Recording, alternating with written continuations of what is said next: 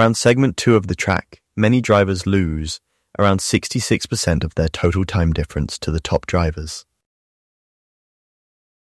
You can see here where slower drivers are slower throughout the segment compared to the top drivers.